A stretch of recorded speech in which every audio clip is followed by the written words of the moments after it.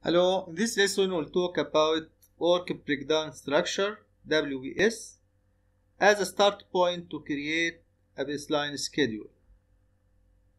So let's first know what is work breakdown structure.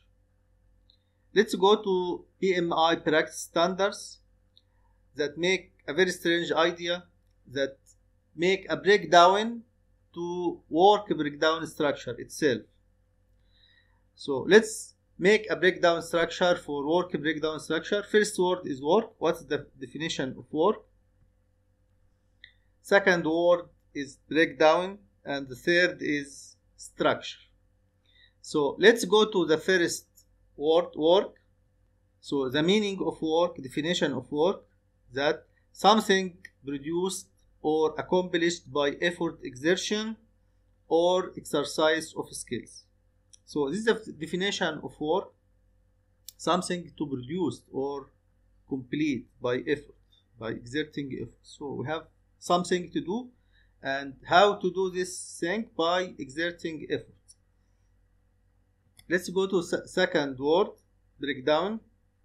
Breakdown means that to divide into parts or categories, to separate into simpler substances, to undergo decomposition. So we make a decomposition of substance. We have something big, we make a decomposition to small items. That's the meaning of breakdown.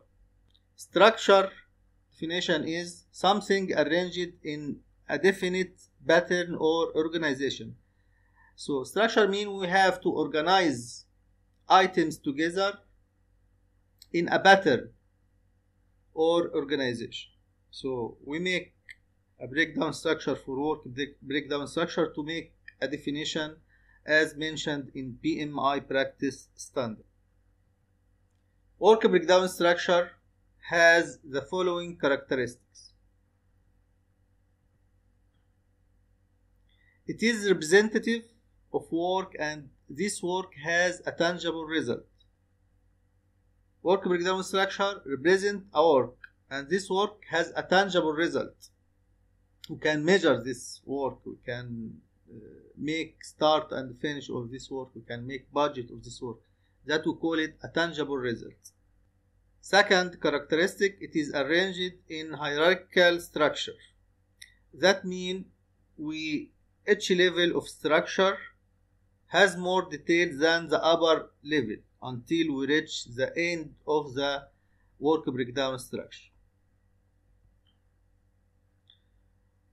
Also, it has an objective or tangible result which is referred to as a deliverable. So the final element, final level of work breakdown structure, that we call it deliverable. This we can measure this deliverable, we can assign start and finish, we can make a budget. So this all characteristic of work breakdown structure that we have taken into consideration when we are creating a work breakdown structure. Another definition of work breakdown structure, let's see. The work breakdown structure is a hierarchical decomposition of the total scope of work to be carried out by the project team to accomplish the project objectives and create the required deliverables. Each descending level of the WBS represents an increasingly detailed definition of the project work. So, work breakdown structure is a decomposition of some of the project,